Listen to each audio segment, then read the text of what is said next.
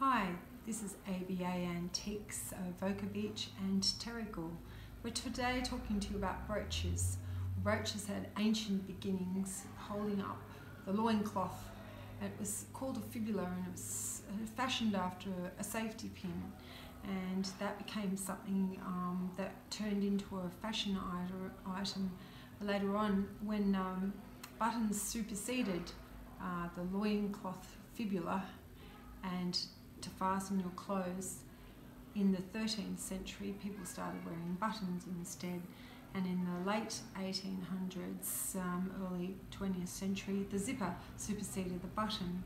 But brooches continued to be a fashion feature, and extremely much so in the early part of the 20th century, late 1800s, 20th century.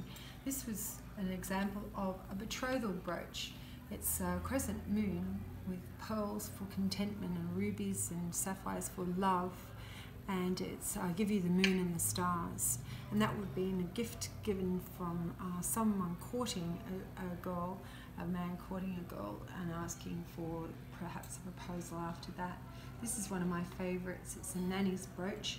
It opened up inside the cylinder as a needle and cotton on hand, always to mend the children's clothing if the nanny was in charge. Here's another beautiful romantic one, and this one's a butterfly for rebirth, and you've pierced my heart with love, with the arrow piercing the heart. And beautiful examples of handmade brooches here with all sorts of different stones. This is most likely Celtic. The Celts loved brooches and to hold their kilt together too, and this one is a brooch and a pendant with a cairngorm or an amethyst featured on it. This embossing, and this one's an opening one to put a photo locket or a lock of hair inside. It flips over, you can wear it one side or the other. Tiny little seed pearls were featured very much in brooches. This one's a mizpah brooch. May the Lord watch between me and thee while we're absent one from the other, all inscribed on the brooch, perhaps given at the time of bereavement.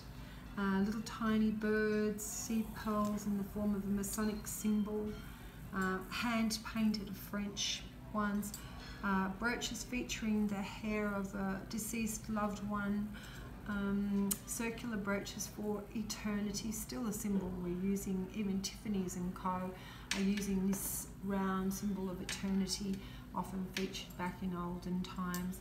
And then more modern brooches are like little tiny bees, which insects, and we have mosaic brooches from Italy, all handmade from little tiny tiles, and dragonflies, Celtic carnelian brooches, just to name a few.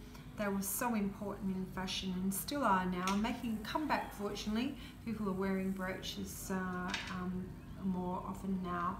So thank you very much.